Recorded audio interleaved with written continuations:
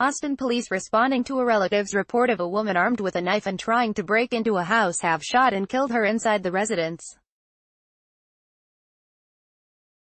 Police Chief Brian Manley says the 18-year-old suspect was believed to be intoxicated during the incident before dawn Thursday. Manley says officers ordered the teen, whose name wasn't immediately released, to drop the knife, but she refused and continued toward them.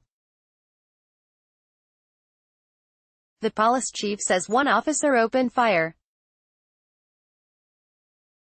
The suspect died at the scene. Manley says a woman who called 911 said the teen was her cousin, was intoxicated, and the incident stemmed from something in the past. Police were seeking details about the prior incident. The officer, whose name wasn't released, has been placed on administrative duty.